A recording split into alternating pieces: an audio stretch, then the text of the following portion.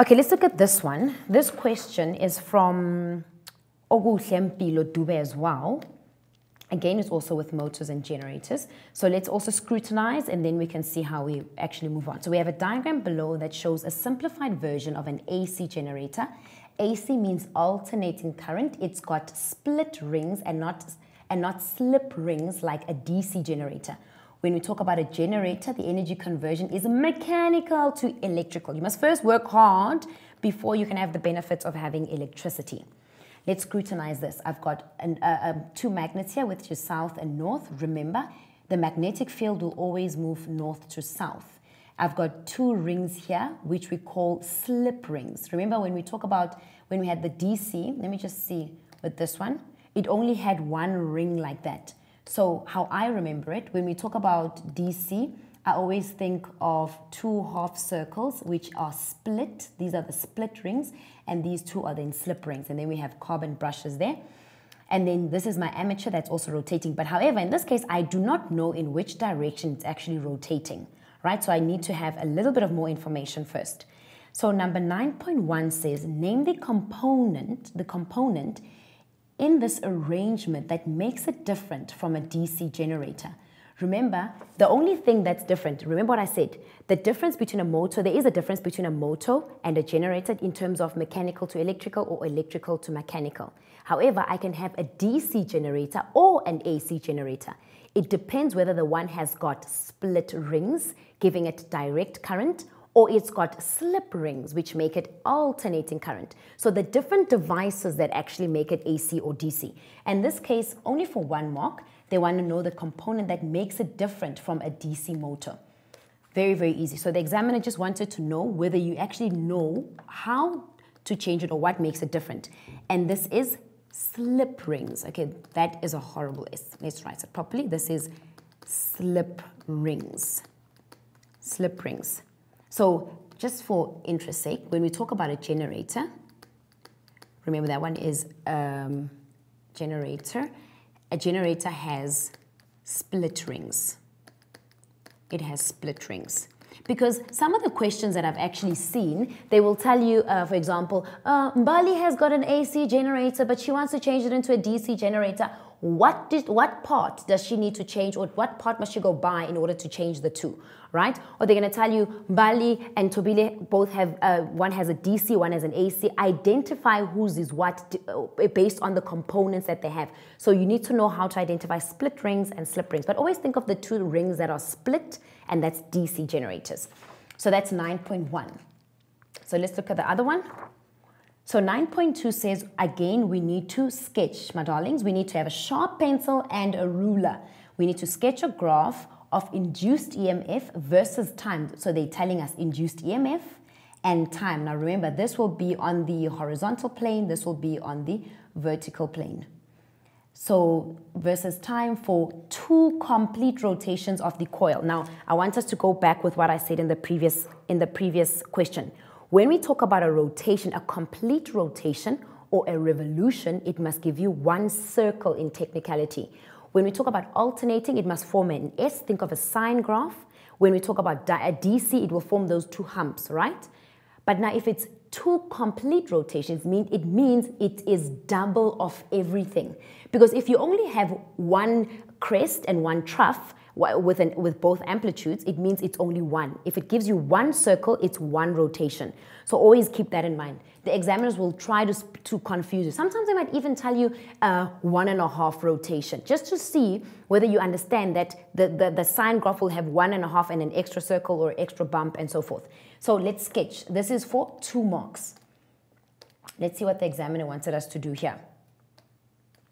And this is 9.2. Now we need to sketch. Remember also when you're sketching, always name your graph. This is my EMF, right? And it is in volts. It's a capital V. It's not a small v, because small v means velocity. And this is my time in seconds. So now we have to have 2 complete rotations.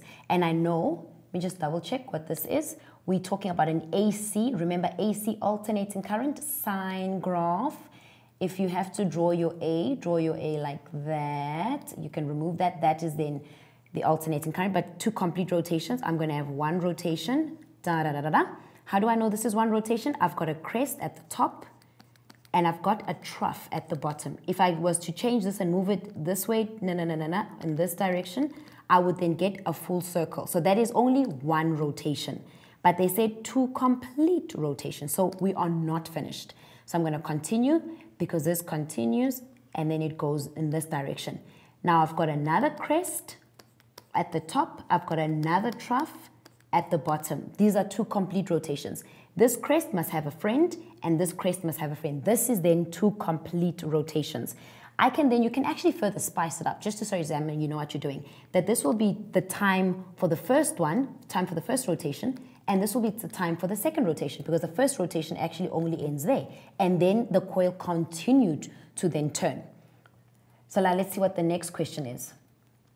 So the next question says, a practical version of the generator above has a large number of turns of the coil and it produces an RMS potential difference of 240. So now we have 9.3, which is, now we must state 2 ways in which the induced EMF can then be increased. This is also another question that they love, but it's also very simple. Think of it in like your everyday life. If you're at a party, but you're not really hearing the music properly, what do? You turn up the volume, right? So it's the same thing that we need to do in generators. We can actually have a greater current and so forth by doing certain things. Unfortunately, you must know this off by heart. So let's see what the examiner wanted us to do here. And this is then 9.3. Let me just go to a different slide. This is 9.3. So state 2 ways in which we can actually induce this. I'm going to give you 3, just in case in the next exam they ask for 3. The first one, we can actually increase the speed of the rotation. Increase the speed of the rotation. That is the first one. I mean, obviously, if the coil is rotating quicker, it means something must change. The next one is to increase the number of coils. Increase the number of coils. Remember that this armature has got coils that are rotator around it, and the more coils that you add, it stops it from being jerky or the turns. And then the last one is use stronger magnets. If we use stronger magnets, it will induce something stronger. Use stronger magnets. So in this case, let me just double check. They said state 2. If they write this in capital letters, the examiner is very serious about you naming 2. Please don't go name 3. I just gave you 3 just in case the other examiner wants you guys to name 3. But it means if you're going to name 3 instead of 2, they might give you negative marking because you are not following instructions. So make sure you follow instructions and you only give 2. But learn these 3. The next one. Let's look at this question. It says we need to define the term root mean square, which is RMS value of an AC potential difference. Now, the word define is very important, right? When you are defining something, for example, if I say define the weather outside, you're going to tell me it's hot, it's cold. I can't say define the weather and you say, the weather is what, or somewhat. That's not really defining. When you are defining something, you need to use the correct terminologies, like the weather is hot, it's cold, it's windy, there's a breeze, there's this, there's that. You talk weather language, right? So the same thing, when you need to define, you have to use the correct terminologies. But the nice thing about physics is that all our definitions and all our laws and principles remain the same, which means you must know it off by heart. And when we define the root mean square, this is what we say. 9.4. The RMS value of an AC voltage is the value of the AC voltage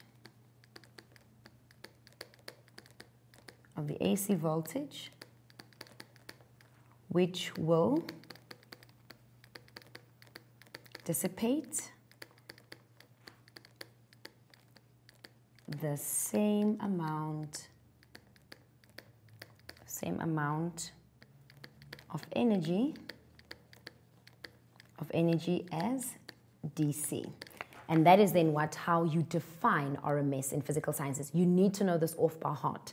They might even ask it as a true or false, and then you have to rectify it, so make sure that you do know it. But otherwise, guys, it is a really easy topic. As you can see, they ask the same thing the whole time. They just know how to spice it here and there. So make sure that you actually understand what the examiner is asking, especially when they actually ask you about the mathematics, about a stove or a kettle and so forth.